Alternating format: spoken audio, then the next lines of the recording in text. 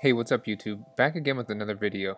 In this video I'm going to show you how I fixed the dash cam finally.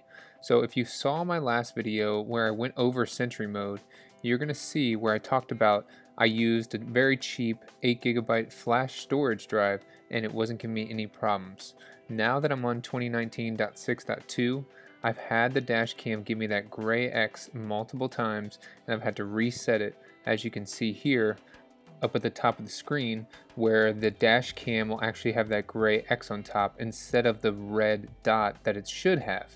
And so I wanted to do this video showing you how I was ultimately able to fix this issue.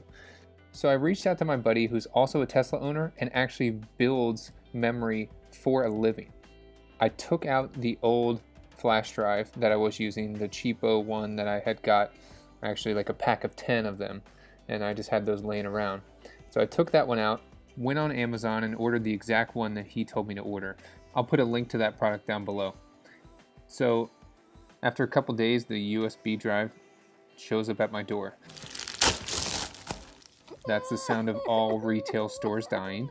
And out of the package comes a much larger 64GB compared to my 8GB USB thumb drive.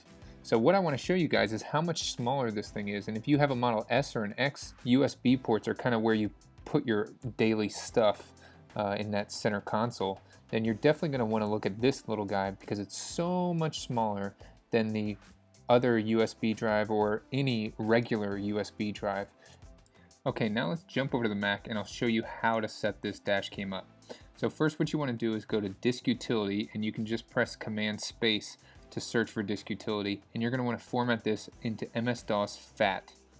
And then once you do that, you select your drive. You can name it whatever you want. I'll name it Tesla Cam because that's what it's going to be, and we hit erase. And so it does its thing, and once you see that blue done button, you can go ahead and click the done button. Then we're going to go over to Finder and locate the USB. And so once you have that selected, then you're just going to double click and hit new folder, that's it, and then type Tesla Cam with a capital T and a capital C with no space. Hit enter when you're done, and that is it. That is all you have to do to set up your dash cam. So once you're done here, just make sure you hit that eject button to properly eject the USB. Then we're going to head back to the car and plug in our USB storage just like the last one did. And as you can see right here, we got the red dot over the dash cam, which is perfect. This is exactly what we were looking for. And so I actually recorded this video footage about a week ago, and I've been driving with this feature on, and over the last week I've never had to take the USB out, so the problem is solved. Previously I would get the gray X every couple days and I would have to take it out and reformat it. Quick shout out to Tesla Tidbits. Great podcast if you like hearing all the latest news about Tesla.